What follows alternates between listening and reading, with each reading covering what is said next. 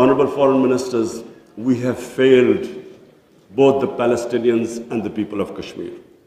I'm sad to say that we have been able to make no impact at all. They don't take us seriously. We are a divided house, and those powers know it. We are 1.5 billion people, and yet our voice to stop this blatant injustice is insignificant. We are not talking about conquering some country. We're simply talking about the human rights of the people of Kashmir and Palestine. Nothing happened. Because they feel no pressure. They feel we can make a resolution and then, back to our usual business. I'm not talking about altering our foreign policies. All of us countries have our different foreign policies.